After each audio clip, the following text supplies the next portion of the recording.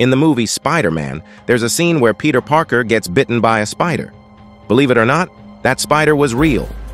Director Sam Raimi wanted to make sure it looked as real as possible. Instead of VFX, he decided to use a real spider.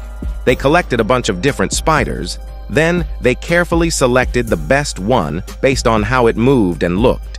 They originally wanted to use a Black Widow spider, but it was too dangerous. Instead, they chose a safer spider called Grossa. They even painted it red and blue to make it look poisonous. Also, they hired a trainer to teach the spider how to behave for the scene. It's pretty wild, right?